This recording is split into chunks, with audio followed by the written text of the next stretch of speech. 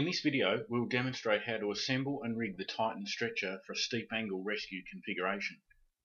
This video is provided for skills maintenance, and people must receive formal instruction before attempting these techniques.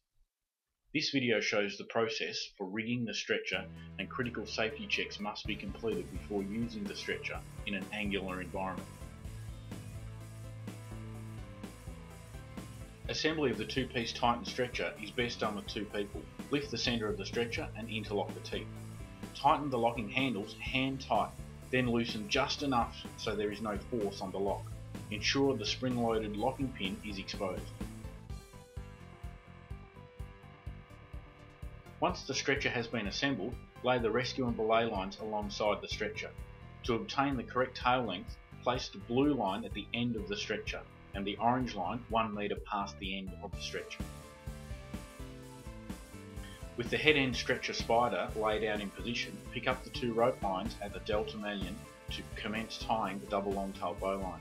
The traditional bowline construction method or the snap bowline method may be used.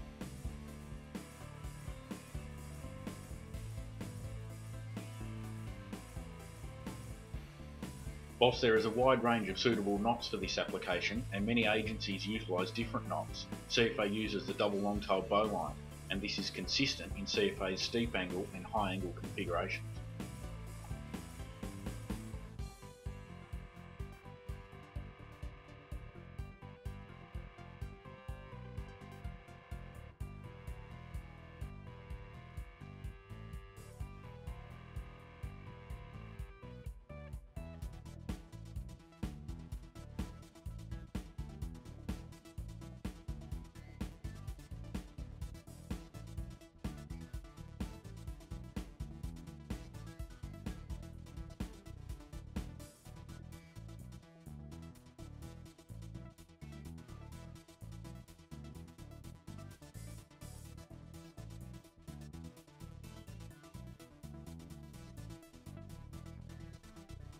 The dressing of the double long tail bowline, like any knot, is an important part of the construction of the knot and must not be overlooked.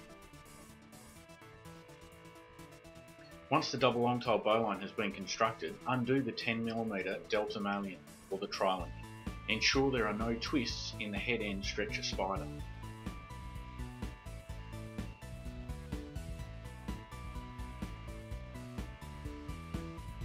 Then slide the yoke of the double long tail bowline into the delta malleon. Tighten the delta malleon finger tight. There is no need to over tighten.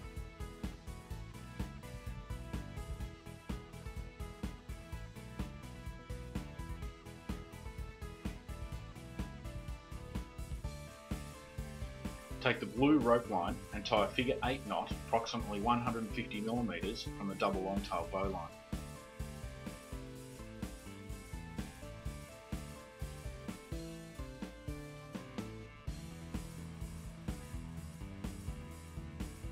Take the tail of the blue rope line and tie a girth hitch around the head end of the stretcher as shown.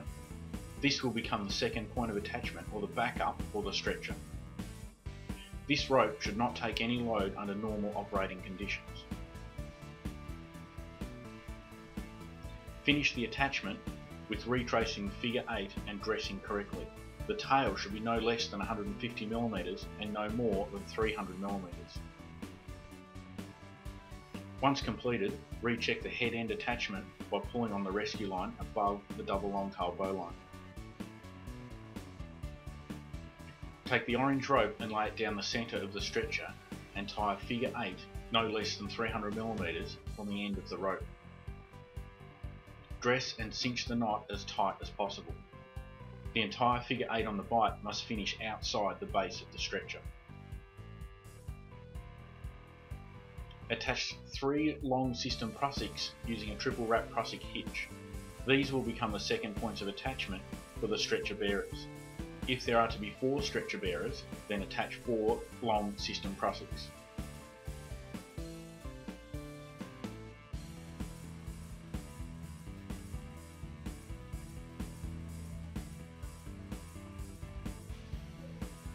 Starting from the foot end of the stretcher, check and adjust the bearer tie-ins and position the long system prusik.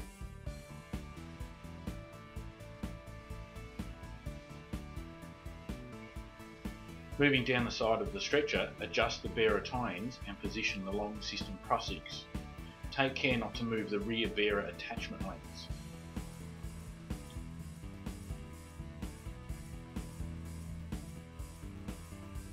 Once completed, recheck all the lengths by holding both rope lines above the double long-tail bow line. There should be no tension on the second points of attachment, and all of the weight should be borne by the stretcher and the head end stretcher spider.